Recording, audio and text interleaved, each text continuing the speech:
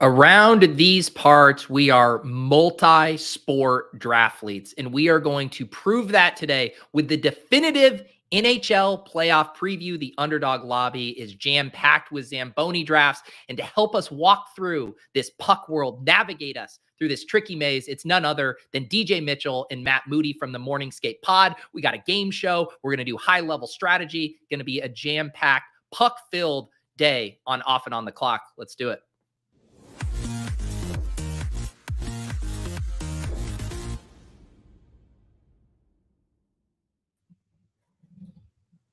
All right. Welcome in. This has been a highly requested show. I synced up with DJ last year to dip my toes in the playoff best ball streets for hockey. Absolutely love playoff best ball regardless of sport. Was doing hoops drafts earlier today and this week on the club. And now for the people, we decided to do a big collab with Off and On the Clock, Morning Skate Pod. Welcome to the show, guys. Yeah, I'm going to pass it to Matt first. I mean, Matt, you are now the supreme leader, winning third place or second place in best puck. So you're ahead of me now. I mean, yeah, I finished third in the best puck. I know DJ was gunning hard to go back to back, and unfortunately, I wasn't able to take the crown from him. But third place, not too shabby considering DJ was a bit down the leaderboard. So. We'll get him next year, though. Okay. I had six finals teams way down the leaderboard. Get it right. All right. I had six. Dude, that's so crazy, man. Like that 6 is insane.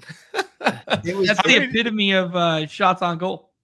Yeah, I was OV'd over the past week, just 100 shots and like only scores, doesn't ever actually get it on net. So it was fun though. But we're ready to get into the playoffs. I have to get my crown back. From AC Elliott. I'm not sure if he's in here watching at all. I think he's somewhat around, but congratulations to him on the win. I got to take the crown back. No better show to get started with the return of the crown than coming on here giving us squares some advice on how to do this stuff because man, I'm lost. The only thing I know right now is that my Penguins failed miserably, but that's what happens when Dubas is running the ship over there. Yeah, I mean, honestly, the perfect intro to my game show because what I built for us is something that, again, I think the hardest part about getting involved in hockey is thinking you don't know what you're talking about, thinking you don't know the players. And largely, I think, people don't know the NHL players in America, just to be frank. I'm guessing some people might know McDavid and Matthews, etc., but maybe not as many down the line. So I wanted to make a game show that kind of let everyone see that even people that are hardcore sports fans might not even really know about some players that are at least useful, maybe not quite draftable in this format, but I wanted to kind of, again, just have some fun, get things going, hopefully get some laughs in, and just introduce everyone. Like you can just get involved because it doesn't matter how much you know in the playoffs. You just have to have good construction, good theory, and you can draft winners. And Matt's going to talk way more about that stuff, which is honestly the Morning Skate podcast experience is me clowning around, having fun, making bets, degenning, and Matt being like, let's get back on track here. Okay. That player sucks. Let's actually go over what you should be doing. So you're getting the full experience. That sounds like a lot like John and I. I was like, DJ and I got a lot in common right now. I'm like, that player's scoring at 5-1, and Matt's like, that player's playing 11 minutes, and I'm like, but he's scoring, and then he does, and it's just the best. This was my Larry Nance take last night all over again. Now. Yeah, this is literally the John experience on this show, so this is gonna work handsomely. I can't wait for this game, man. Like this, I saw like a quick preview. This is like so high effort. It's like it's unbelievable. Yeah. So we're talking hockey. We're talking hardcore Canadians. We're talking about the most influential show. I'm sure everyone was thinking he's going to bring in Letterkenny. I bring in Degrassi. I bring in the hits. I thought you were going to say Off and On the Clock. Oh, but you meant Degrassi. The most influential show in Canada. It is funny because as I did this, I asked a few people in my life, I'm like, is Degrassi that big of a deal? And everyone's like, this is the most formative show of my childhood. All females, of course. But so it's going to be either an NHL player, a Degrassi character, or a European or Russian politician. We're going to show a name. We're going to have all three of you do it together. Just pick like whatever you guys can discuss it amongst yourselves. I guess if anyone knows for sure, maybe just sit it out if you would. But if you don't know for sure, just discuss this. But we'll just rip right through them. I mean, I think there's 12. So let's get right into it. You guys are ready? I'm gonna hide the chat too. I mean, on my own screen. I don't want the chat to spoil anything for me. I really want to give it my all because I'm kind of an aficionado when it comes to names in the puck streets. I don't know if you know this about me, DJ. Especially pronunciation of said names. Yeah. I might have to be the vocalizer here. I know that Drake was a Degrassi character. That's all I know. But do you know his real name? Pete, any Degrassi knowledge before we get started? No, I knew the broad strokes that it's highly viewed in Canada and, like you said, formative, but just enough for a quick reference, but nothing digging beneath the Degrassi surface. Okay, Matt, anything before we kick it off here? Anything you want to add? I do not think I've ever seen an episode of Degrassi, so I had to me as well. I had an older sister, so I actually memorized quite a bit of this. I'm like, oh my God, I recognize all this. So I'm not going to lie to anyone. Let's kick it off with number 1. We have Bobby McMahon. Oh my God. That's got to be hockey. That's such a hockey player. This sounds very political. Oh man, he's setting us up for failure off the jump here. This guy isn't McMayor, man. He's not a politician. I'm sure he's in that. What do you guys have, a parliament? He sounds like he's sitting up there, powdered wig ass, Bobby McMahon. All right, yeah, I'm going politician with Pete. I'm with Pete on politician. Nez, hockey, and the other 2 politician. Is that the final call? Yeah. Next, let's get to the next slide. Oh, we don't get. Oh, he's a hockey player. I did do this. He plays for the Leafs. Yeah, so I did do this before the last night's game, so I don't think he had a point in it, but a game should go up a tick. He was at one point actually playing in the top 6 and getting some power play run when guys were out. He went on a pretty good stretch there of goals. He was relevant in DFS for 1 minute, but he's not terrible. Matt, anything you want to say about Bobby McMahon? He's the most average player you could possibly imagine, which in Toronto means he's the next great thing. They love him. Yeah, that is so. He is the guy that everyone in Toronto loves, just because he's just so average. Anything? I got a question. Is this the kid who was the Kamloops Blazers captain and then got called up a bit into the year? I'm sorry. I don't think so. I don't think so. No. Okay. If you pull, I don't know. I got to be honest. You got me. I'm gonna look it up after. I'll look it up after. John's always got the most obscure references to throw out for people. Don't feel bad. I don't think so though. They drafted someone surprisingly last year though, right? I think I mean, there's I'll find it after. Ethan Cohen. It's not him. Let's go to the next one. All right. We have Pius Suter. Nez, can you pronounce that first name for us, dude? It's literally trying to bait us into politician. It's like Pontius Pilate, it's trying to with that Pius. I bet this is some random ass Degrassi character. Pius does kind of sound like a French Canadian actor, doesn't it? Suter's such a hockey name. I know Suter.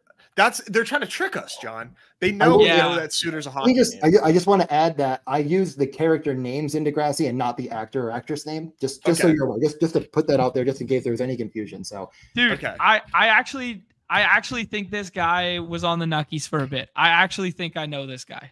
I'm going puck guy. Okay. All in agreement? Yeah. John sounded pretty convincing there. Well, because he's right. Over Canucks. He actually last night was out there. I don't think he scored. I'm pretty sure he had a primary assist, so that assist should go up 1. But yeah, he's been pretty useful. He's been a guy throughout his career that can score as well. Moved around a lot, but I think found a good home in Vancouver.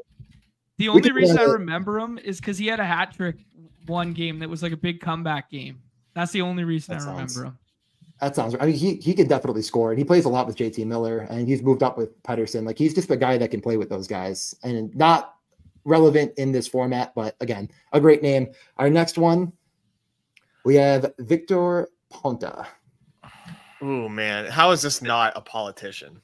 Yeah, that just screams Russian politics, right? And just from a game theory wise, I just can't imagine DJ just doing all hockey and then just being a dick. He's got to sprinkle in some of these, and I got to keep martingaling. Victor Ponta.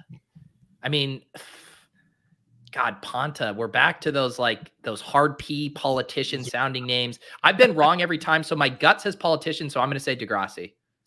Politician. Yeah, he was the prime minister. I suck at this.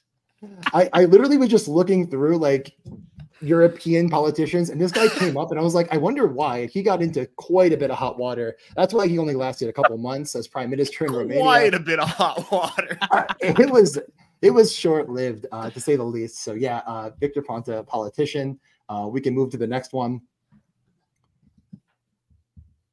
Jimmy Brooks, country singer.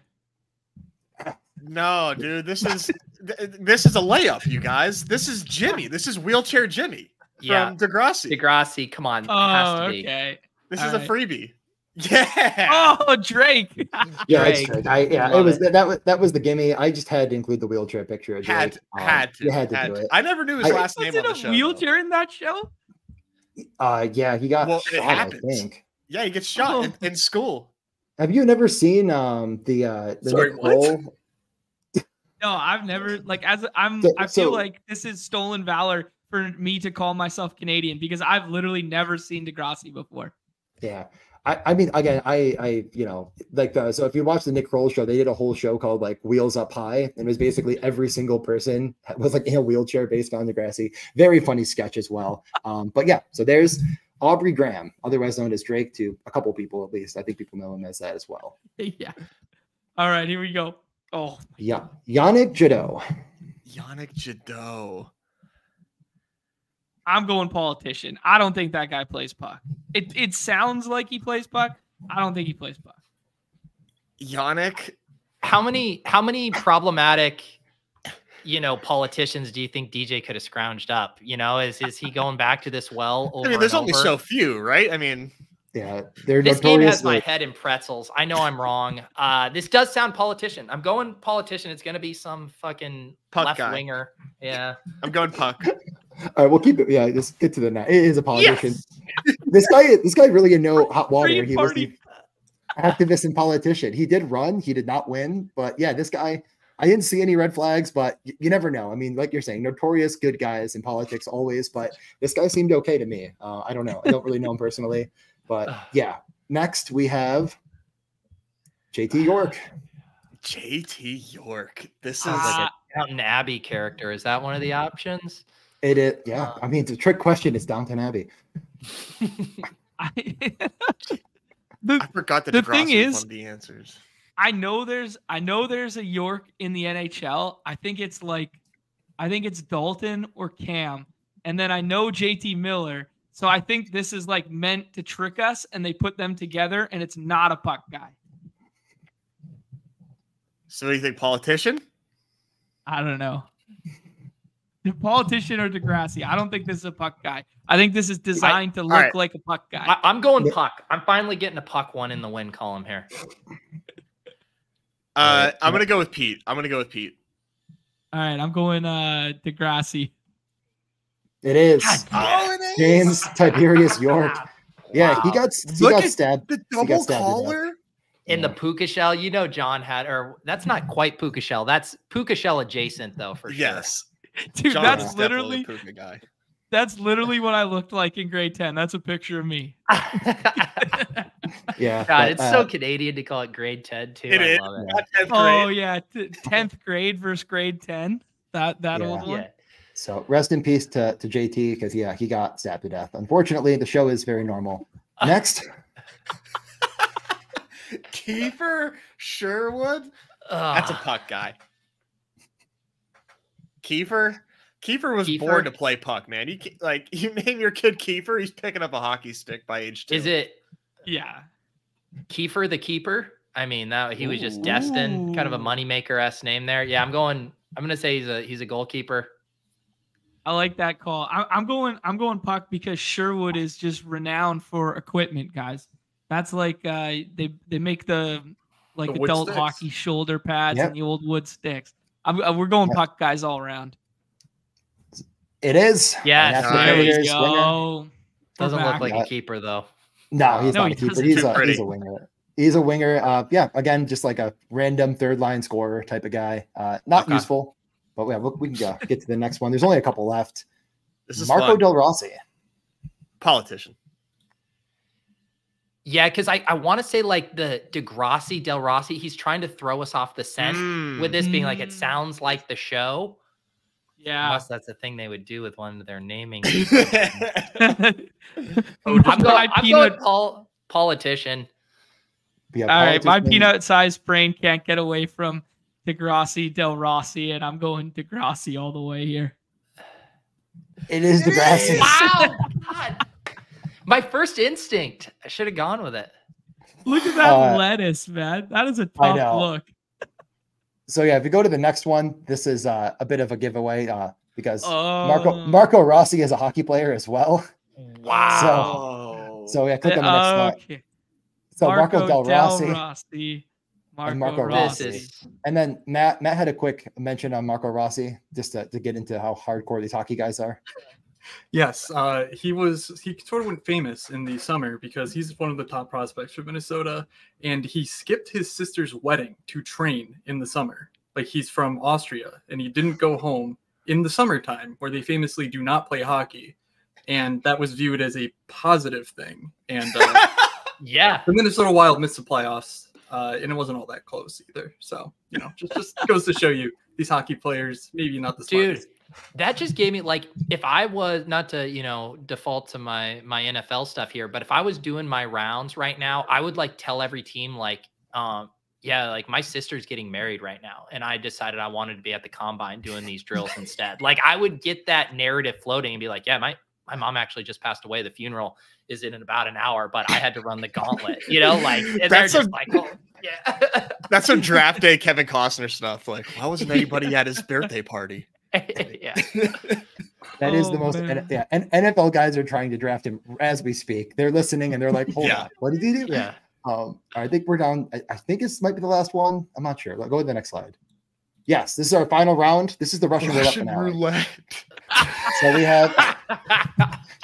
have, I will tell you, it is a Russian politician and a hockey player, and you just have to tell me which one's the politician and which one's the hockey player. And that's I'm so glad you said that, because I was about to galaxy brain like you know, a Bash Brother plot line on Degrassi with these two guys. So yeah, we have you know, actually, Nez, would you mind pronouncing the names for us? Sure. Yeah. So on the left here, first option is Viktor Zubkov, giving Russian politician to me. I'm not sure. And then Vladislav Gavrikov, which, you know, to me sounds more like a hockey guy. So I think I'm going to go politician puck guy. What do you guys think? I'm going the opposite. Vladislav Gavrikov. This is a guy who has banished multiple people to the Upper Siberian Peninsula for sure. Yeah, I'm in lockstep with Pete. I got puck guy on the left. Victor with a K is just, you know, dead giveaway. He's a good defenseman. He's a stay-at-home defenseman. Next slide. Unfortunately, Zubkov was the prime minister for one singular day before handing it over to one day. This is bullshit. I don't even think he got in trouble. He's still a part of the whole thing with Putin. Like, I guess they're good. They're cool. Like, he was there for a while. I don't really know I think he's kind of out of the way now, more or less, but for one day. And I thought that fit well with my Romanian guy. Like, these guys didn't last long. They were the top, but not for long. So yeah. And then last we have Gavrikov. Yeah, he's probably one of the top minutes guys in LA, but just more of a stay-at-home guy for your LA Kings. So yeah, that's the game. And as you can see from this, none of them truly knew a single one of these hockey players, and all of them had played in more than 50 games. I made that a prerequisite, and everyone besides Rossi is in the playoffs, and like all of them matter to their teams. They have top 6 minutes, power play run, some of them. So these are not guys that are completely like, oh, they played one game and they're really playing for Abbotsford or whatever. Like, these guys actually are was the chat screaming at us? I didn't have the chat pulled up for this either. Were they mad at us not getting the NHL players? I just looked at the chat and all I saw was, you're missing the fact that his boy married and banged his sister. I don't know who that's. I don't know. That's about Marco Rossi. I'm pretty sure it's the other direction, though. Yeah, I could be wrong. Maybe it's the inverse, but Johnny's unhinged, man. He's had some wild tweets this morning or last night that just this dude. I kind of love that take comes up, and that's like, you're really close, actually. Like, it's just that's pretty much what happened. So yeah, hockey's a lot of fun. Let's get into drafting. Yeah, let's. Thank you so much for that. Yeah, that was Thank good. you. That was great. Yeah, no problem at all. Do you guys want to start? I put together like a 30-second sheet before we look at like ADP and stuff like this, and I'm sure we can add way more sophisticated stuff to it. People will love my conditional formatting of sticking the stuff in the middle of the D column. Nez's favorite part about the sheets I make. I don't know. I just kind of did this. We did a similar thing in the past, like, you know, when we were talking through playoffs and stuff like that. What are like the major differences that people need to know about playoff puck considered to the other sports in terms of, you know, structure, how many teams we pair together, that sort of stuff? I will take that. I think the first thing is the most important thing that people probably don't know is how the playoffs are actually structured. So it's much like once the seeding is finalized, which it will be after tonight or maybe after tomorrow night. I'm not sure when the West is going to be finalized. But once you get seeded, you go through sort of like the NCAA style bracket where you're not being reseeded from round to round. I'm not sure how unique that is to hockey versus the other sports, but that's a very important element. And so you'll get seeded into 4 different quadrants. There'll be 4 teams in one division, you know, next division, 2 in the East, 2 in the West. And the winners of those 4 will then play in the conference finals. And then those 2 winners, obviously, in the Stanley Cup finals. So that sort of makes it easy from a conceptual standpoint of how do I keep, you know, multiple teams alive until the 3rd round, until the 4th round, when obviously in the Stanley Cup final, you want to have a live team. So that's just the first thing to keep in mind, that there's sort of a very strategic structure to the playoffs. You're not getting reseeded after every round. Beyond that, you're going to largely want to focus on the forwards. You know, when we're drafting, there's several ways you can go from there, but you score 1 center, 1 wing, 1 D, and 1 goalie in each round, plus 2 flexes, which can be any position but the goalie. That's different than regular season puck, as you call it, where you have 2 wings scoring in 1 flex, which in the regular season inflates the value of wings because, well, as we go through ADP, you'll see a lot of the best players are at the center position. In the playoffs, that doesn't really matter because you can have 2 flexes. You know, you're not sort of forced to start 2 wings each week. So that's like a big difference as far as people who are really into the NHL versus other sports. I think it's largely going to be similar to other playoff type formats because the correlation of advancement is so important. Like there's really no way you can, you know, win a football contest or any contest in any other sport without having like a stacked team make it through, just because only 2 teams can play for the finals where all the money is. So I think that's sort of the really high level view. DJ, do you want to add anything to that before we sort of talk about like the specific teams and, you know, all those other takes? No. I mean, it's just like we were so regiment, and me and you especially were like really pushing the 3-7-3-3 narrative in the regular season, and that's just out the window. Like I'm not ultra specific to like the center wing D goalie flex situation. Like I'm more specific to actually how I'm drafting teams for like players per team, etc., which Matt did a bunch of research on, which is in the Puck Guys and it's in our Discord. So if you have more questions about like specifics, but Matt, I'll pass it right back to you. I've talked enough already. Neumy came through and actually got us Zamboni data, like the raw data for the first time. We've never had this before. We've drafted all year last year. You know, everything was sort of based on vibes. Just like we didn't really know like what actually was winning or what was advancing, you know, so on and so forth. And we just got this a couple of days ago, so I'm honestly not convinced that my stuff is without bugs. But you know, just brute forcing Excel stuff because that's all I'm capable of doing. I was pretty adamant that 4 players per team, 4-4-2-2. You have 12 picks doing 4-4-2-2. That was sort of the way to go with some extra elements that don't really need to be discussed now. It does seem like, though, at a first glance, that 5- and 6-man stacks as like a main stack are going to be pretty useful and maybe even are more beneficial. It's tough to draw any certain conclusions because of just how limited 1 year's worth of sample is. But there's a lot of structure work and a lot of other thoughts, not only in the Deposit Kingdom Discord, like DJ mentioned, but also the Morning Skate Pod has a Discord channel. And if people like betting and, the DraftKings side of things, that's what we mostly cover in there with an Underdog channel as well. I shared the wrong one to the chat there. I shared the pick'em info that you did in the past there that was still pinned in here. But in like super limited bro science version of, people can go read this thread that you put together with all the sweet screenshots in the Deposit Kingdom here. Like, what was your biggest takeaway, just to summarize the entirety of this post that I'm now pinning? Yeah, it was the most surprising thing I saw, again, as being a person who was trying to get 4-2 basically in the finals, and if I'm lucky, get 4-4 from like my 2 core teams making it to the final. Seeing that 5 teams in 6 stacks, seeing that those teams seem to advance more and also better into the finals, that was sort of a surprise to me. So I'm certainly opening up, the 5- and 6-man stacks, I think, more just as a general rule. And there's theory thoughts that I have that sort of go into that, but I think we can discuss that when we're drafting versus, boring everyone off the bat. So the stack structure of like 6-4-1-1, for instance, that has this like 33 advance for the finals, like that's the stuff you're opening your eye up to.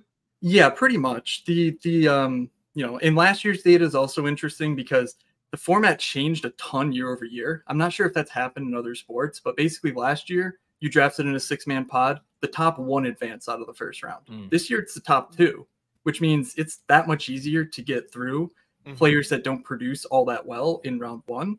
And I think that makes stacking more powerful because you don't need the perfect team in round 1 to advance. You just need players who advance. And then it goes to 1. And then it goes to 1 of 8. So it's like, I agree. And again, like this was sort of the me and Matt debate to start, was like, how much do you stack? And I was getting a little bit bolder. And I do think it was just because last year it was so apparent in the finals that I wasn't going to win. I just didn't have enough of the cup final. But then again, last year it wasn't chalky at all. So if you're building a non-chalky team, maybe that's kind of my takeaway of like, maybe you do overstack a bit more because you can do it without any real problem. And you can still get some of the guys up top that are like, you could get McDavid, stack a not that chalky cup final. That's kind of what me and Billy Jones did last night, where we got like a McDavid team, and then it wasn't ended up that being that chalky, but super high correlation. Comparatively, that if you're trying to build Colorado, Carolina, it's a lot more difficult because those guys are all going in the first round. It might be almost impossible to advance through round 2, really the gauntlet round. So I do think it's a bit more team specific is my takeaway entirely, but definitely, I guess, reaffirming my prior of like at least 5 in one of my stacks is sort of what I'm looking at. Maybe not always, because the 4-4-2-2 is fine. Like it's not detrimental, especially if you can thread the needle with the 4-4, you're going to be in great shape. But all of this to say, still not solved in any capacity. And this is definitely with a grain of sand because we don't have much data. And I will say, don't take more than 4 teams. Like that seemed pretty clear. If you're stacking 5 times, like you're just so spread out, it's not going to win. Yeah. From just like an overall edge standpoint, I know like, I've been doing some of the NBA playoff ones, and like there's 2, maybe like 1/3 of all the teams in your pods are not approaching it optimally, taking 1 player from every team, stuff like that. How often is that happening in these Zamboni drafts, or are the drafters pretty dialed in, would you say? I would argue that they're more dialed in than I've ever seen. But I also, I only have like 20 drafts done at this point in time. So I'm certainly not an expert on this specific draft. I do feel like there's a bit more just from other sports, people cross over and they know that in the other sports you stack in the playoffs. And so for hockey, with stacking being paramount to begin with, I don't think there's a ton of people clicking on the NHL lobby just going, oh, I want one player from each team. I haven't seen that all too frequently in my experience, but that's also, again, hockey's about stacking. People know that. I think you can sort of see that with other sports too. Like people are approaching like there's still a really, really strong edge in playoff basketball. Like Pete was saying, in NBA, there's still people that don't draft optimally, but I think people are slowly but surely getting sharper in these streets, and the edge, I think, is slowly drying up. But it can also lead to more efficient lobbies where everybody is like drafting in their best interest at the same time, which is like kind of interesting. Yeah, I think it's a good little like step back to remind everybody that like the puck playoffs are an effing gauntlet, especially comparative to like NBA and stuff like that. And when DJ did the draft with us last year, like I'll just bring up what happened last year, where everybody was pushing up Boston in that first round of every single draft, and then they get bounced by a wild card team, and then said wild card team goes all the way to play in the finals and stuff. Just in terms of like range of outcomes, I think it mirrors what we saw in MLB last year, where like Arizona can find their way all the way to the finals. In puck, you can get Florida and Vegas to find their way all the way to the finals and play one another, even though like Vegas was going every single draft, Florida wasn't going every single draft, that sort of thing. So I think it's just like a good reset and reminder that like, yeah, the chalk is the chalk, but like, I think comparative to like any other sport, it's probably the most extreme in terms of range of outcome in playoff series. Would you guys agree with that? 100%. Yeah, especially if you're drafting basketball. I mean, like it's almost a dead certainty that one of the Celtics or Nuggets are going to be in the finals, if not both. That just, there's nothing like that. It exists in the odds market for the NHL. Okay, good shout. That being said, who are some of your guys' favorite targets, and just like overall favorites to come out of East, West, and or teams that won't overlap with one another now that we know kind of the bracket? I would say for me, Colorado is a team that I really feel strongly about. They really, the last week has been tough as a newfound Colorado backer, but they made a trade at the trade deadline that basically shored up their center position, and they traded a defenseman, and they have the best defenseman in the world in Cal McCarr when he's on his game. So like there's, I think I saw a lot. Middle stat trade, that one? Yeah, the middle. Yep. Okay. And so now they have really they have a deep lineup. They seem to be rounding into health. And you're paying a premium for McKinnon. He's, he goes 1 or 2 in almost every draft. But in the first round, you can almost always get one of Rantanen or McCarr. So it is pretty nice to build through them. DJ's, I believe, wearing his Winnipeg Jets jersey. They get the Jets in the first round. It's going to be a slugfest. But I really do like Colorado because if they advance, you know exactly where the production's coming from. And they have some guys deeper in the draft that you can stack around as well, that we can, sort of talk about if we wind up drafting Colorado. Where does it fall? Again, let's work under the assumption that a lot of people aren't as familiar with the puck contest. Where does it fall on that spectrum of, NFL, where that random MVS spike week can literally be what drags you through to another round, versus NBA, where you're going 7-game series, which we are here? Is it closer to that, where it's like you can't take these fringe guys because they're just going to get lapped by the dudes who are on the ice all the time? It's really, this season has been otherworldly as far as the offensive upside that's been on the table. Like we've had Connor McDavid, do his thing last year, for instance. There were basically 4 guys who did what Connor McDavid did last year, including Connor McDavid, who did that this year. They're spread out throughout the conferences. There's Kucherov, there's McKinnon, there's Matthews, and there's McDavid. They're spread out through the conferences, East, West, whatever. So it's really tough for me to think that like none of those guys, for example, like make it into, the highest scores. It's just that, do you need those scores to advance out of round 1? And then after round 1, it's all a crapshoot. So like it's very predictable in that the best players will be the best players. it's just not that predictable. And will the best players still be around in rounds 3 and 4, which I think is sort of the unique conundrum of the NHL versus other sports, where I mean, will always be around. Like every draft you're doing in any sport in the playoffs, like you're going off the assumption that you're correct. So if you're saying I'm taking McDavid number 1, that is now your baseline. Like you're never saying, well, what happens if McDavid fails? You already lost. You're getting crushed. Like it doesn't matter. So I agree. There are some fringe guys that are going later that I think are more viable than others for all of these top teams. So to me, it's more of just like getting overweight on those guys in that circumstance rather than thinking like, well, I've already started with, for example, I don't know, Vancouver, right? I've already started with them. Someone ended up kind of jumping aboard as well, and they took a couple of guys. Well, I'm just going to take, Pius Suter, a guy that we mentioned earlier. It's like, I wouldn't go that far, right? There's no need to go way down the line. Character. I mean, like, yeah, to take a Degrassi or foreign politician, there's no need to do that. Like, so I think in football, like that's kind of the MVS equivalent of like, well, I think there's a guy that could have a big enough spike week. I don't think it does exist in hockey in the same scenario. And like, you're probably better off just saying, you know what, this is not going to be a 5-4-2-1. It's going to be a 4-4-2-2. And I think that's going to give you a better chance to actually make it through the gauntlet of the second round, which is definitely the most difficult until the final. Couple things there, just macro landscape, as like you guys were alluding to there. Like we haven't had, I think we've had 16 100 assist seasons ever. And we haven't had one for what, almost 20 years, something like that.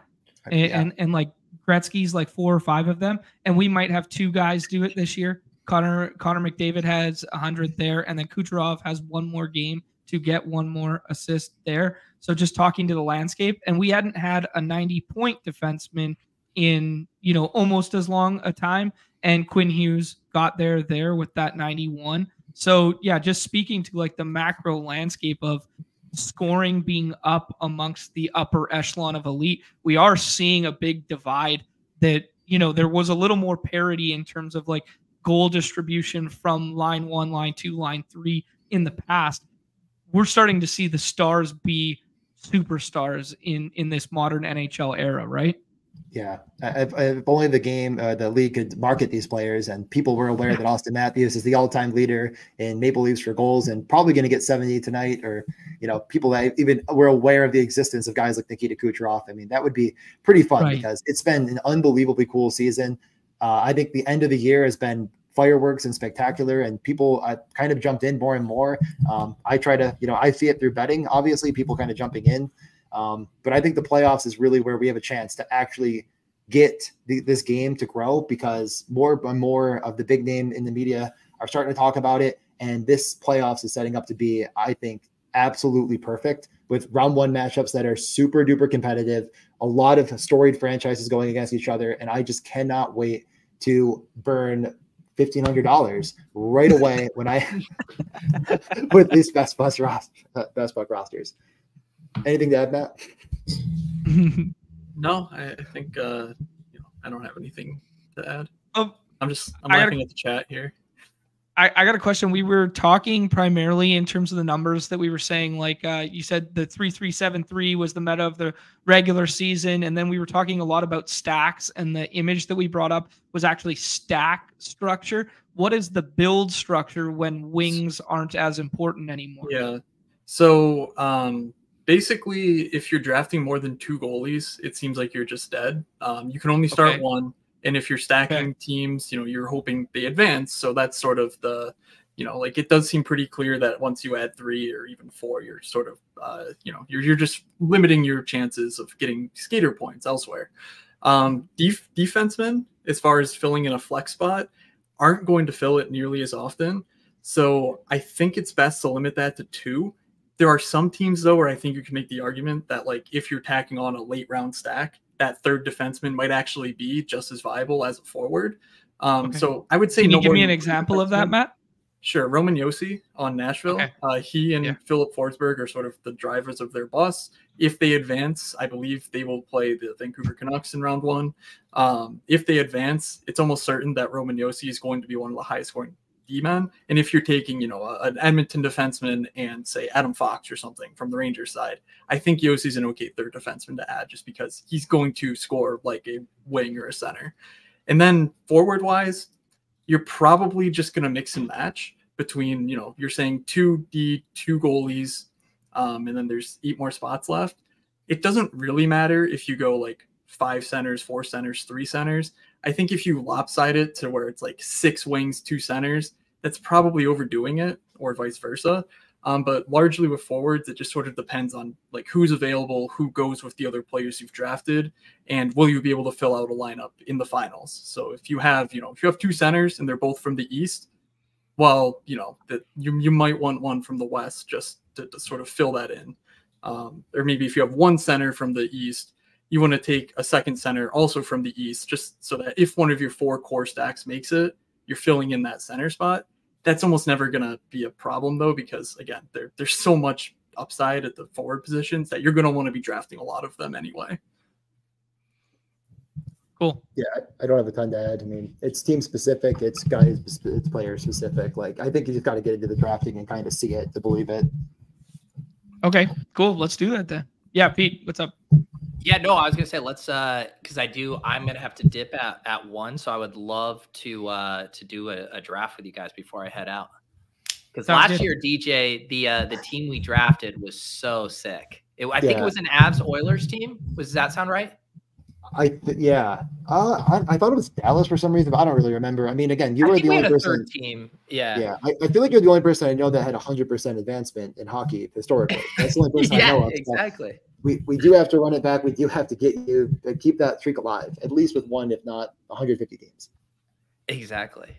He's the only guy on the site that has 100% advancement in both baseball and puck. Yeah. Where are my special horns, Underdog? Come on. All right, we're jumping right in. Pete, do you have horns on the site? You must. No, it's one of sore subject, John. It's a very sore subject. I'm so sorry to bring it's such a sore subject that I thought about max entering some of the double ups with tournament teams just to try to backdoor my way into them. Who was that did that this year? They got Paul got the horns, but then he actually earned it in a hockey contest, I believe. Yeah. Yeah, I think he won the empty netter like a couple weeks later there. Yeah, so he did. Oh, Nez, you got in here, you cheeky bastard. So I was taking some diligent notes over here. So you guys are screwed. I'm gonna put this knowledge, the quizzes to good work, and I'm gonna build myself a monster on stream. I like it.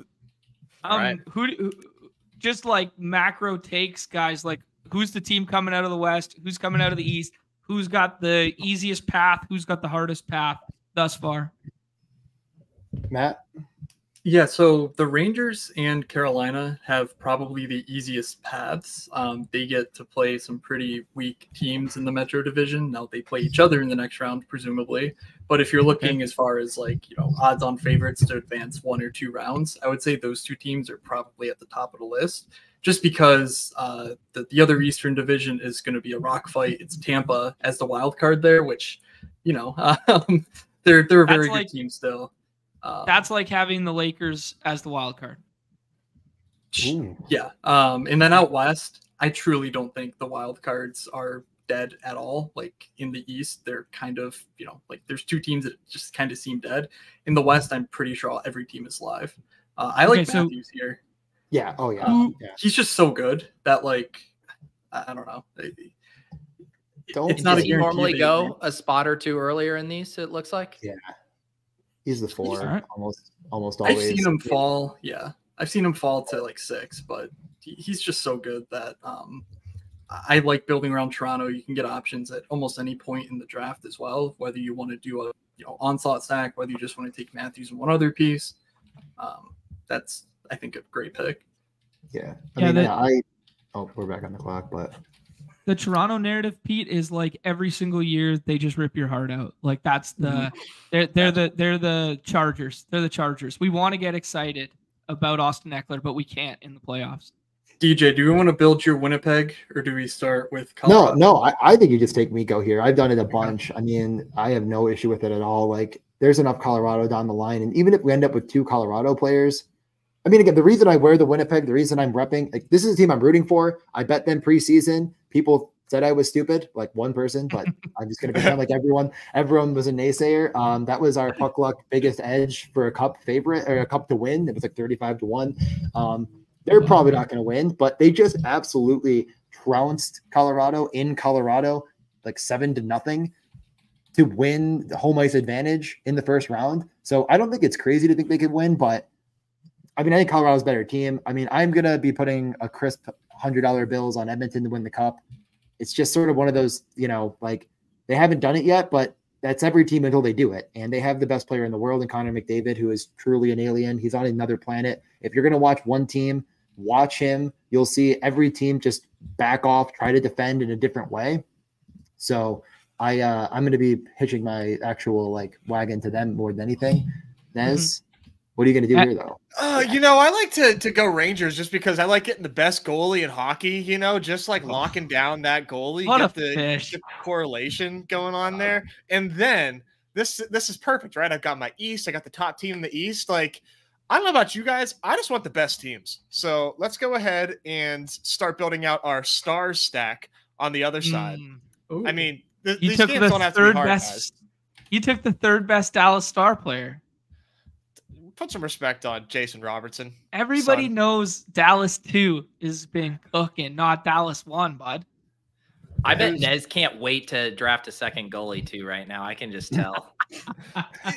Correct me if I'm wrong, DJ. The winner of last Zamboni did not start a goalie. Is that right? No, they had both. They had Bobrovsky. So they had the losing goalie, but the winning goalie was not there. So like 2 years in a row now, the winning Stanley Cup goalie did not make it to the finals because they didn't start. Or am I taking Nylander? Yeah, I would take that again. Okay, I like that. Right. Yeah, because you're not really in jeopardy of losing Georgiev. The team, you're gonna have the pick before the McKinnon team, and I doubt someone just takes him. I actually had the same exact thing as the 101 in my last draft I did, where I got the McDavid, Leon, Hyman, and then watched Bouchard go, and then someone actually sniped Stu Skinner on me. But I do think like one of the some direction, gentlemen.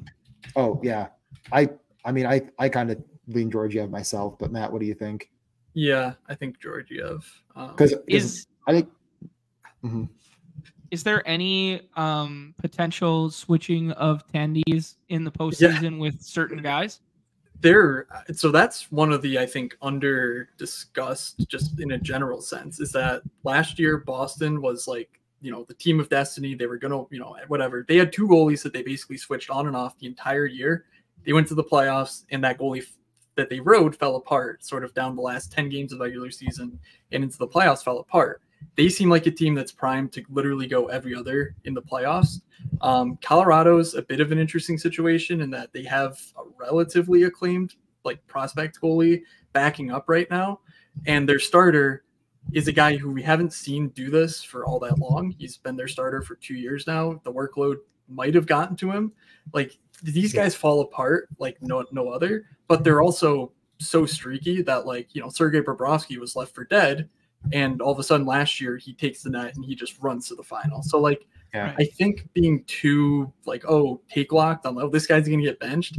Like honestly, outside of like Igor, like almost every guy can get benched. I think like it's very, very rare. I mean, on 32 Thoughts, they talked about how Bednar gave Georgiev the vote of confidence and that they would pick, they would really have to start to falter. But again, in that scenario where they're going to the backup, is Colorado winning? I mean, they're winning the cup. They're going to the backup goalie. They're jumping ship. Winnipeg's way up on them. Like, I know that scenario could happen again, but they might just fizzle out completely. And what does it matter?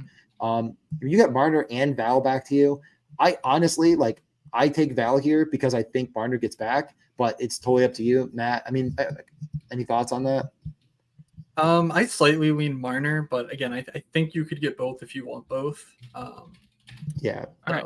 Let's do Val first and then do the Marner thing. It's crazy that Kucherov leads the NHL in points right now, and he's just sitting here right now. Yeah. They're going up against Florida.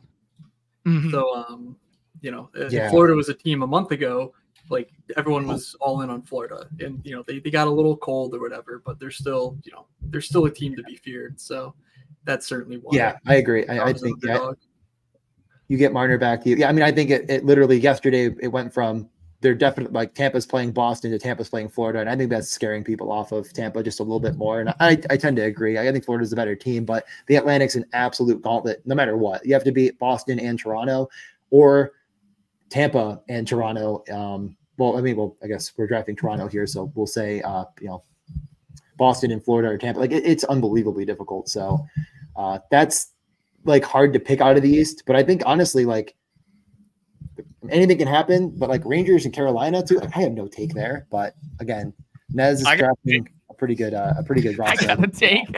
It's Rangers, baby. It's Rangers over here. That's the take. Even though I think I messed up because I took Trocheck. Definitely should have went Fox. I think. I don't know if maybe Count there at the 101 would have done Trocheck if I didn't do that and took Fox, but feeling a little scorned getting Fox taken away. But we got Trouba as well. For the defenseman for Matt, we're not honestly bad.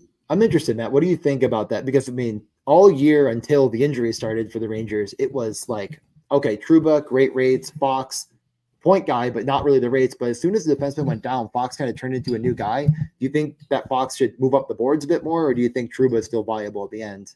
Well, I mean, those kind of seem like different questions because I think Trouba is totally viable at the end. He's a guy who isn't going to really win you a contest, but he will give you a score that will compete with other fringe defensemen late in the draft. Adam Fox has really developed into a fantasy star the last few months. I have no idea if that's sustainable or not is the problem. Like he's been a guy for years who's been very much, I'm going to get some assists. I'm not going to shoot. I'm not going to block shots. I'm not really going to score goals. Guys, I need help. Yeah, I mean, Morgan Riley, you are looking defenseman at this point. You could convince me of Roman Josi as well, but just because I don't believe he's going to – they should be playing Vancouver on the other side of the bracket, almost definitely. What do you think? I also like Burns on defense, but Riley's fine to fill out. Riley's not fine, and then, yeah. Because again, you're just trying to build the other side on either side at this point. You've already got a great stack going.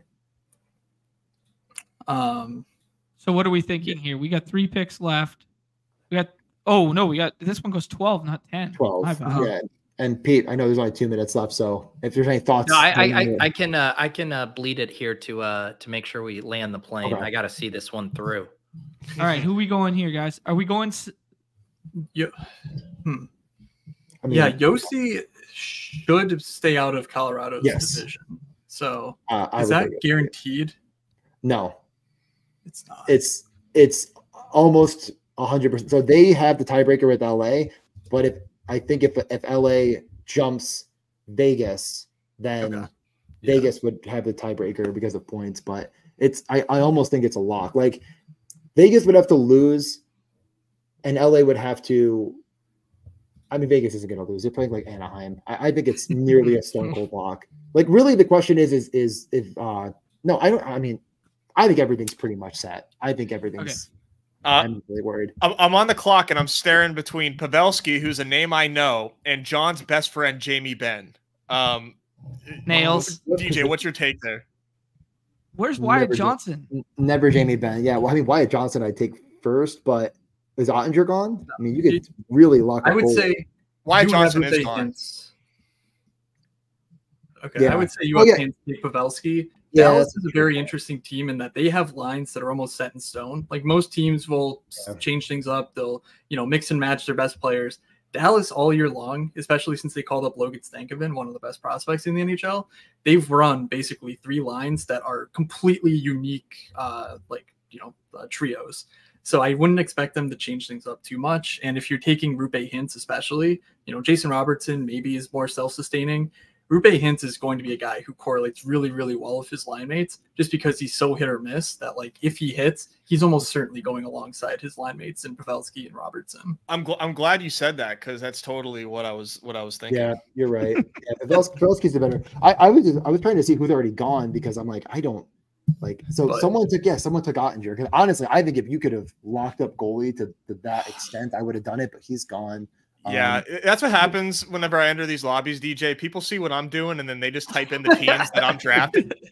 They just snipe my guys. I mean, it's comical at this point. We're gonna go. I think you are. I truly think like at this point, Dallas, like the media narrative around Dallas and the Rangers is like those are the two teams to beat. Like the grizzled vets in Dallas, they've been here, they've done it, they know what they're doing. And then the Rangers are just on this, President's Trophy run right now. Like that does feel like, so I do think that you're going to be competing for those teams no matter what. And you definitely won that battle because you got Panarin and Robertson. So who really cares? Like those are the bus drivers.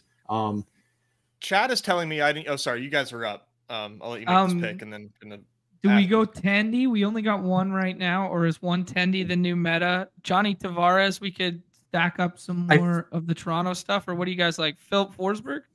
I think 2 goalies is definitely better than just one. The data last year shows like a 2% better advancement rate out of round 1 and better advancement throughout. Yeah. Not sure how sticky that is. Again, there was a lot of goalie drama the last couple of years, honestly, that even having multiple years of data might not help. But I just think from a theoretical standpoint, like especially if series end in sweeps, like that helps the goalie obviously getting 4 wins, but like a goalie going 7 games getting peppered with shots, like there's so much randomness just in the length of series that we don't deal with in football, for instance, that I feel like that's a pretty good rule of thumb to have it. Just have 2 goalies and stacked up. One center. Do you guys like who I have queued up here, or should we build out another stack? Matt, what do you think? I mean, I think I just take Forsberg right now personally, and then just go only, just to confirm it. Like, I know it's 5, but you have Austin freaking Matthews. Like, you're betting on the literal best goal scorer in the world. Guys, I got to ask about our most recent pick here and kind of flex some of my hockey knowledge. Any relation? Forsberg? Peter Forsberg? Oh, there we go. Oh my God! Wow, what a tough one. No. I knew where you were going, Pete, but then I wanted to know if you remembered Peter as his first name. Oh, of course. How was I going to forget that? Only there's a brotherhood kin, I believe, of Swedes, but not in blood. Okay, all right. But yeah, I mean, Philippe Forsberg again. I again, just to say that I was almost right on something. I bet him at 100-1 to win the Central goal scoring title, and he almost got 50. But Nathan McKinnon just doesn't matter. Like he had 48. And it's like one of the most Skolansky bucks I've ever. That's the most I've ever won in Skolansky bucks for sure. So I'm a relatively new convert to this, not 4-4-2-2, very structured building. I'm not sure if having Austin Matthews is enough, because if Colorado makes it to the final, do we really want to be just dead if Matthews isn't there? Or do you want to take another Eastern center as like a one-off? Like that's sort of what I struggle with when I'm not drafting 4-4-2-2. It's that I'm taking uncorrelated pieces by definition. So, I mean, dude, Stanks the one of the best prospects in hockey. I agree. I mean, he should be around, and like you never know. But why are you laughing, John? The upside's there. The upside's there. He didn't know who he was 8 minutes ago. You don't know the Stank, man? Come on, man! I got a jersey. I ripped off the other letters. It's just Stank on the back. Are we taking Casey Middlestad? Are we taking Ryan O'Nails? Are we going with a random East center? I don't think the random East center's right. Oh God. Okay. It would. I mean, it's Bo Horvat or it's Middlestad. DJ, what would you do? Because you're in this situation. I would take Middlestad. I'd take Middlestad. Okay. I mean, where did he go? Right in the middle. Nimble fingers. Oh boy. No. You got John Tavares. Wow. Yeah, we were running out of time there. I've noticed the last 2 days the star method has been a little laggier than usual. It's been making me look bad. Well, we'll see. We can still take Middlestad here, right? Take another. Yeah. Well, what's D? Yeah. Is Taves there now?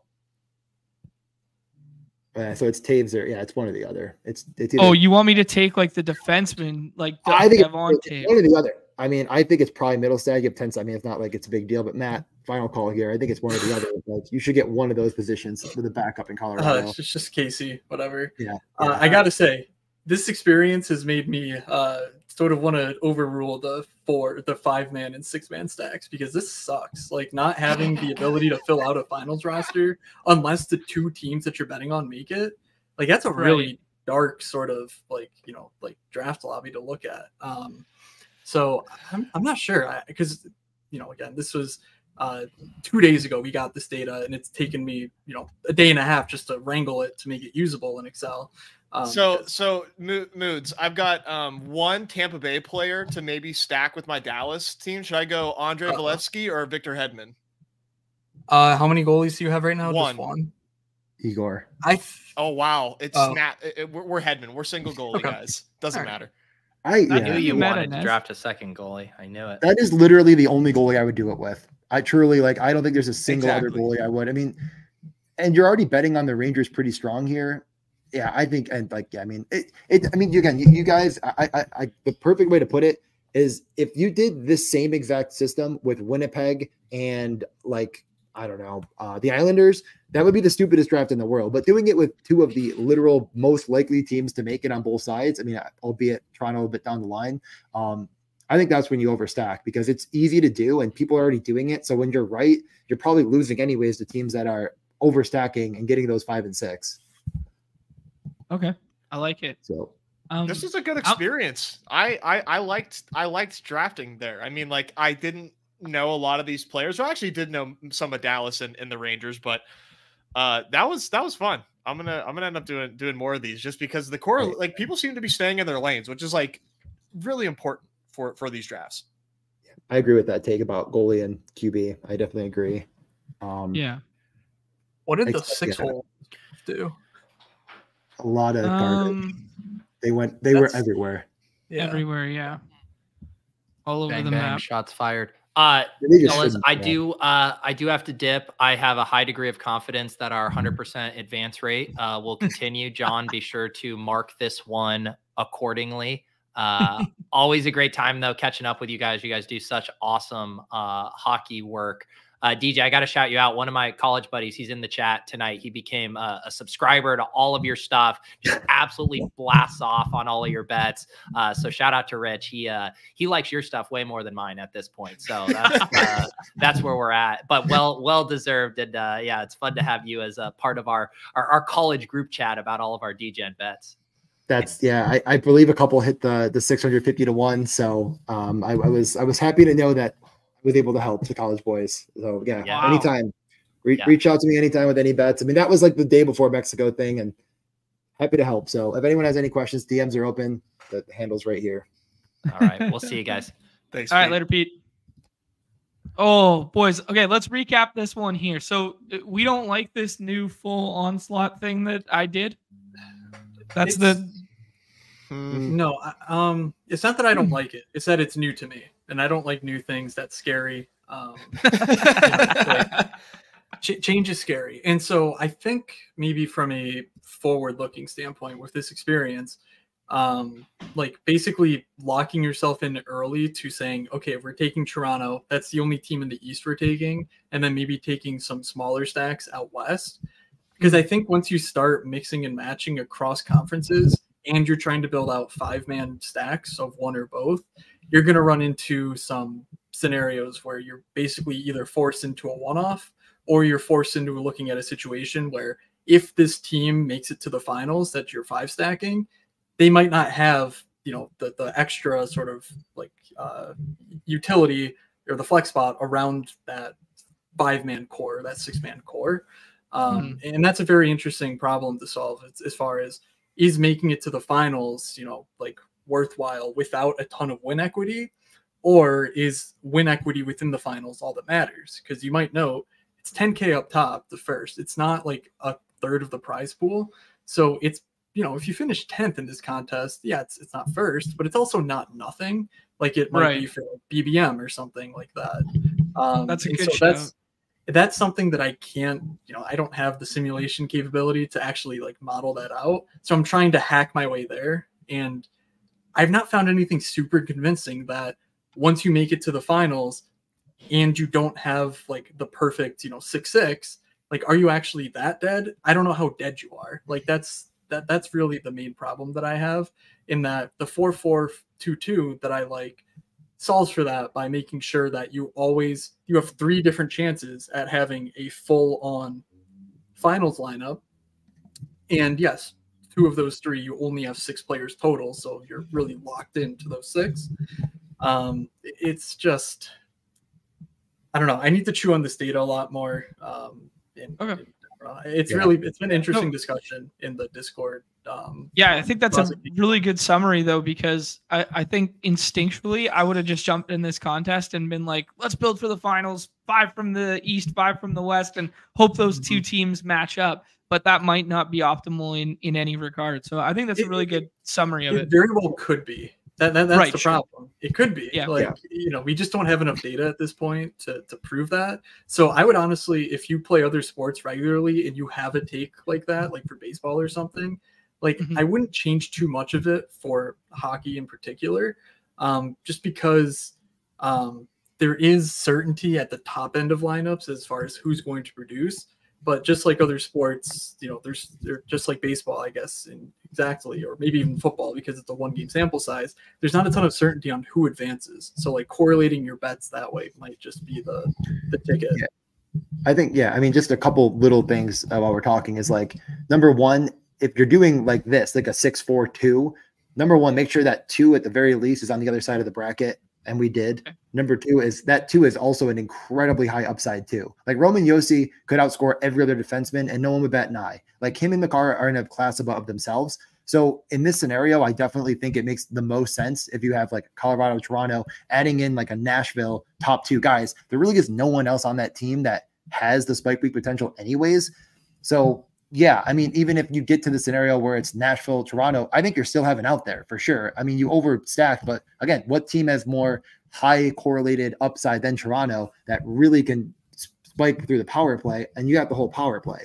So it's team specific at the end of the day. And like, that's why I was trying to say is like, depending on what teams you're going with, that's going to dictate how much of this you do. Like if you are deciding this might be the draft where I end up with a bit of a Western Conference final, and then I'm just going to rely on the Islanders on the other side, well, you probably should spread the wealth a lot more, because if you're right in that scenario, it's so unlikely you're going to get to the finals. I think that's more of a 4-4-2 situation. So it's just situational. Doesn't like in your same bet with Winnipeg there, doesn't Nashville feel like a really good upset target? Like you have one of the best defensemen on planet Earth. You have a goalie that can get really hot. And then you have like a near 50 goal scorer on the other side of that. And they like to play like these tighter, low scoring kind of like that sort of game. Like, isn't that the perfect team to like anecdotally take down a fake wagon like the Nucks?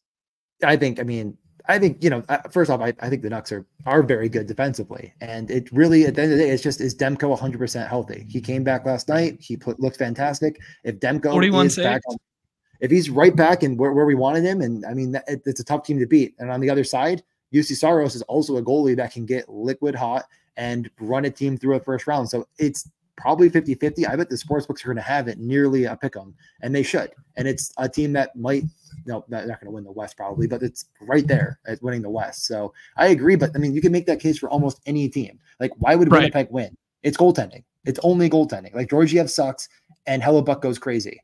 Winnipeg wins. What happens to Edmonton and Vegas, right? I mean, Stuart Skinner, like it's just always going to come down to goaltending, almost no matter what. It's very rare you're going to find a series that's just like, you know what? That was, I mean, unless the both goalies play well, but in any other scenario, it's the goalie is going to take the blame. So when you're drafting, just keep that in mind. Like it's super random.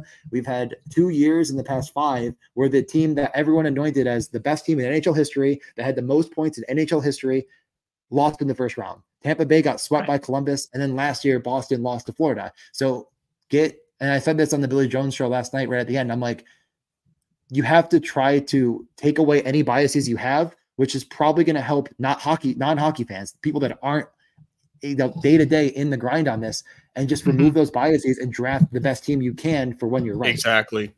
It's literally all room dependent. Like, I mean, this is my spiel, because obviously you guys are the hockey guys, and it's nice to implement the knowledge that you guys have like in this, like really makes it helpful as far as like who to target. But when it comes to building any playoff best ball team, it's all game theory. It's all 100% game theory with like, ball knowledge helps. But like you just said, like the best teams will get upset sometimes in the first round. So like, applying this and just understanding that, like draft a team that can field a full roster in the finals. And and you're in great shape. Like it makes it like very accessible for people that aren't puck guys to come in and give us a shot.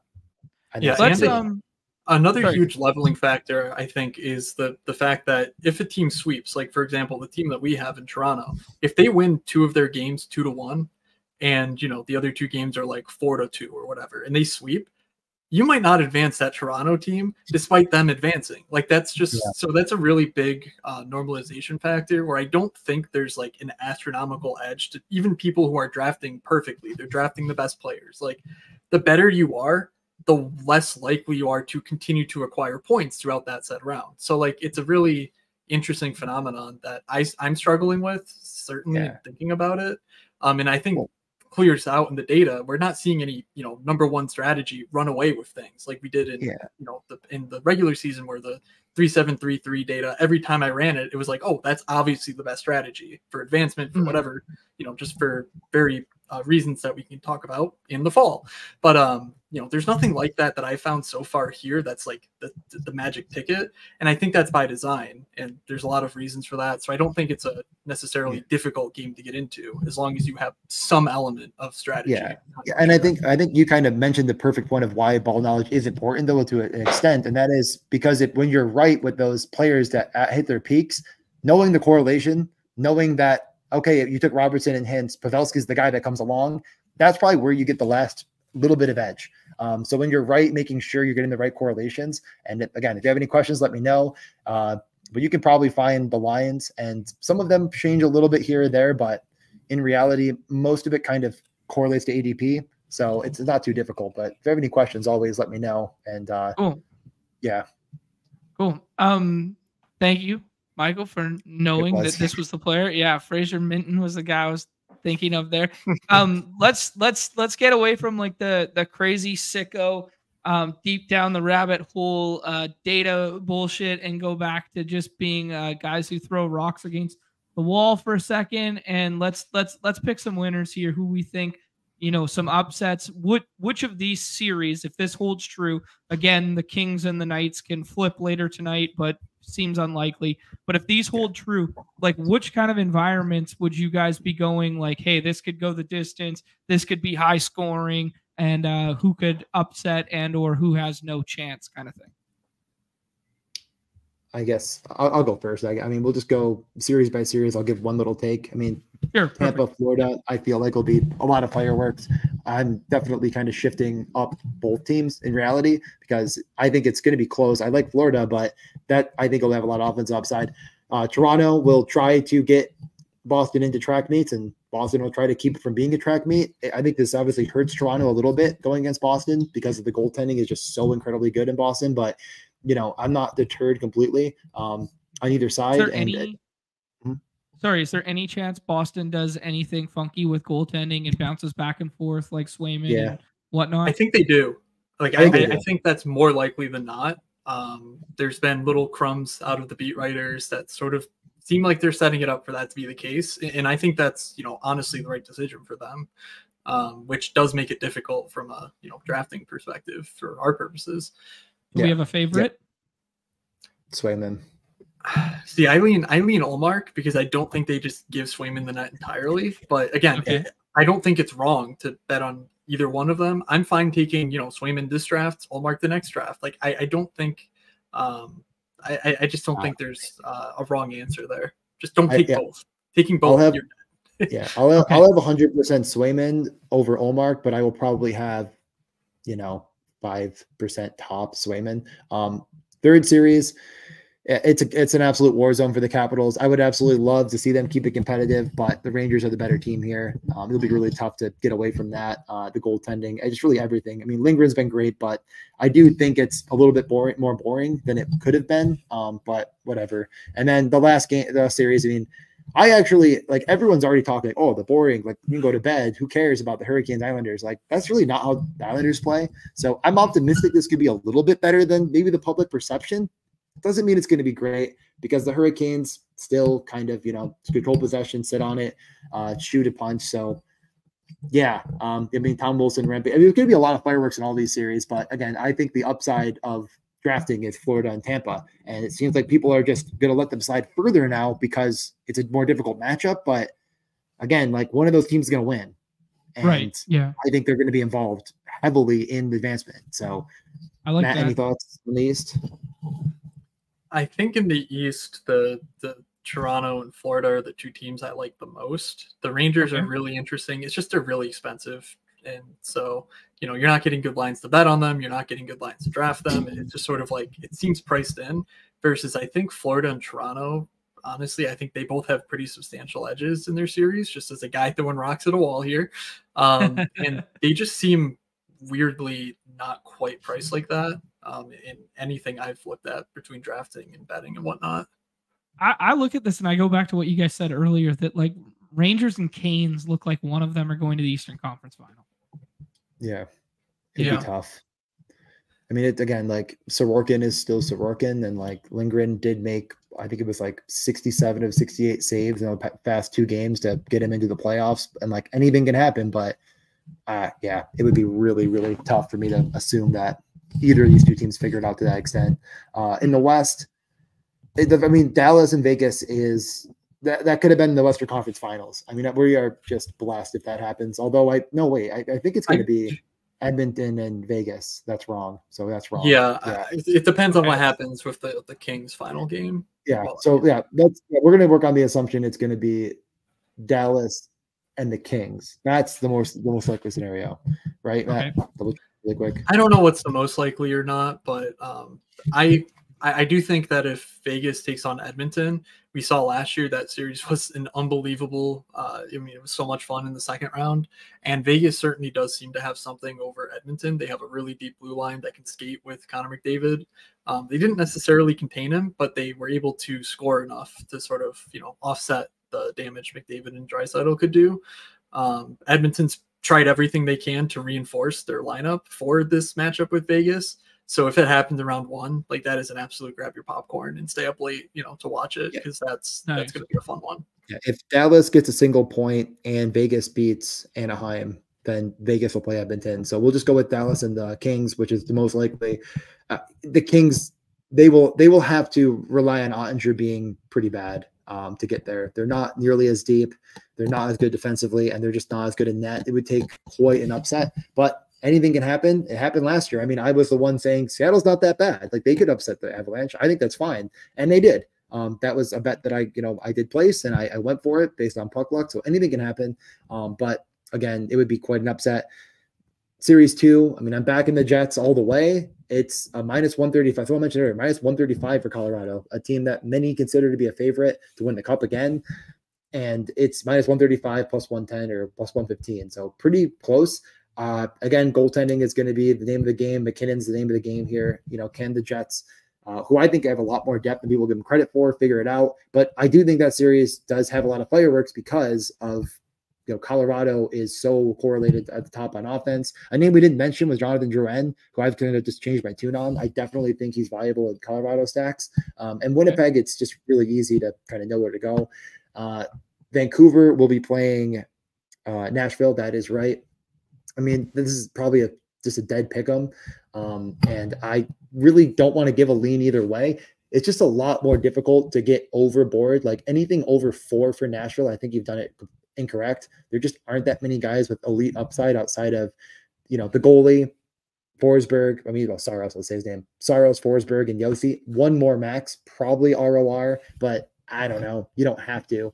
And then, you know, Vancouver, I think, you know, if you're betting on them, you're betting on the shooting percentage still getting there. I think you're fine to go with a 5-man max there. And then Edmonton and Vegas, get your popcorn. It's going to be the best series. Vegas is going to bring back Mark Stone. They're going to have a full roster. They're going to be, you know, 50 million over the cap. Everyone's going to bitch and complain. And you have Connor McDavid on the other side.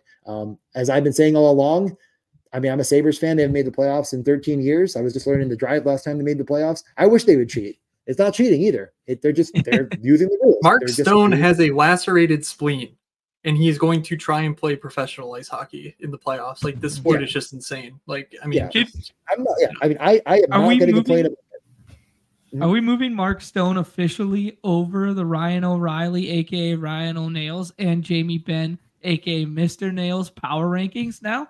Is Mark Stone the 101 in the Nails draft? I mean, Matt Tkachuk played with what did he have? Torn labrum, I think. Torn labrum last year. Like, there's been some absolutely unbelievable injuries that we've seen. So, like, Joe Thornton played on a torn ACL. I mean, John Carlson almost died and came back like 2 months later. He got hit in the head and he had a brain contusion, like something skull I love this sport. Fractured skull, and it was unbelievable. Like you could go on and on here. So I mean, you have to put him in there. I mean, I personally believe he did have a lacerated spleen. It probably took a good amount of time to fix. He probably could have come back earlier, but I've never had a lacerated spleen, so I'm not going to argue. That sounds like a Blitz the League injury, if you remember that game. Is this true here? Matthew Tkachuk's brother had to dress him for the finals. He couldn't raise his arm to put his shirt on. Yeah. Oh my God, that's sick. That's one of the better stories I've ever heard. Yeah, every year. Yeah, I have a couple family members that are doctors, and they're always like, "What were the injuries?" And I'll send them over, and they're like, "No, there's no way." And I'm like, "Yeah, this is him." So last series though, I mean, I'm back in the Oilers all the way, and I'm hoping that once I'm going to wait to the last minute because I think their odds will drop with the Vegas matchup getting confirmed.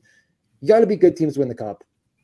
I don't care what anyone says. Like, if they beat Vegas, they're going to either have Vancouver or the Predators next. So pretty similar to looking like the opposite version of the Metro, where it's like the easy first round. It's like, I don't care. I'm hoping it drops. I'm back in the Oilers, and I think Vegas is great. But at the end of the day, Connor McDavid's getting a cup sooner or later, and this I do think is actually the team to do it.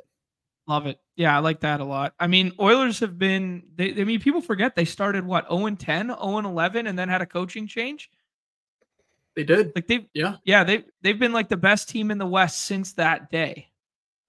Yeah, I feel bad for Jay Woodcroft. I was talking to, because Sabres, fire their coach, and people are like, "What do you think?" And I'm like, I like Woodcroft because the only thing he didn't do is tell McDavid not to get hurt and tell his goalies to save like at least more than 8 of 10 pucks that go on net. And like he forgot to tell those guys that, and then they start losing. It was such a big mistake he made, and it cost him his job. But now Block is, I don't know. It doesn't matter. Like, you could put me behind the bench and just tell McDavid to, hey, go be an alien. And he's like, well, good news, I am. And then he doesn't. I love it.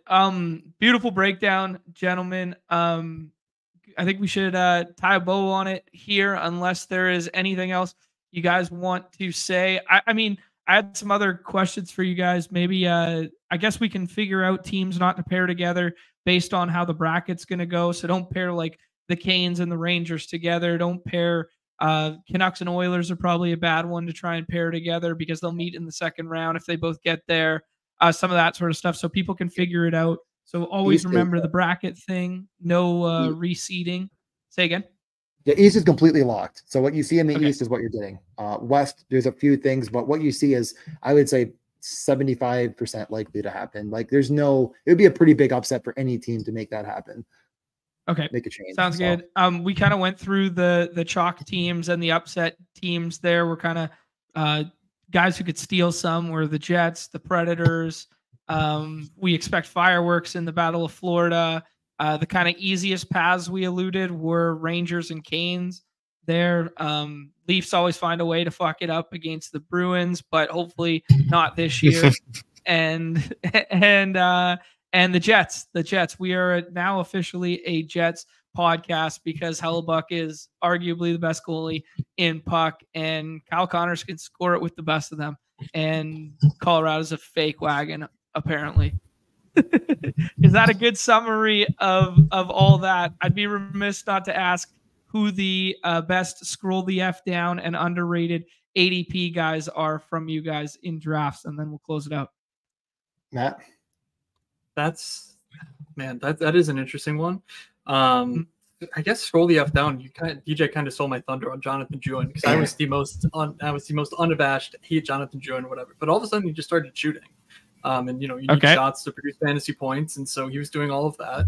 I like Alexis Lafreniere on the Rangers. If you're stacking Panarin and Trocheck and you need someone late, maybe instead of a Trouba or something, Lafreniere plays with them on 5-on-5. He's a former first overall pick. He's an extraordinary player. He just doesn't get the power play time, which, is what drives down his ADP and his production, generally speaking. But we know that as the playoffs get deeper, the penalties tend to go down. And so there's usually more emphasis on 5-on-5 scoring. And he's certainly a player. I think he doesn't even get drafted in any drafts. Yep. He's very rarely getting drafted, and he's super skilled. He's directly correlated with Panarin, so I guess that's one good guy. And then Adrian Kempe in LA is another one. Okay, rarely gets drafted, but if LA advances, he's going to be a fantasy monster. I mean, he goes very early in best puck regular season stuff, and it's just a matter of if his team can sort of help him get out of rounds 1 and 2. Yeah, we like him more than like Fiala and Anze Kopitar and that sort of stuff. Kempe is kind of like the engine that drives that bus. I think in this format with the shooting and stuff. I'll give 3, and then I got to jump to a work meeting now. It's finally starting. I will Mark Stone, honestly, like if you're taking Vegas, I mean, he's down the line. I know he's not a rates monster, but he definitely could get a metric ton of points, basically going undrafted. If you're going Boston, I go Charlie Coyle over Zaka if you need a center. So I'm just going to throw him in there, like very silently, almost a 30 goal scorer, and not the best, but like your last pick, you're already hitched to Boston, a team that could definitely win the cup. I've been taking him a little bit, and then I'm just going to, I think Matt took my thunder.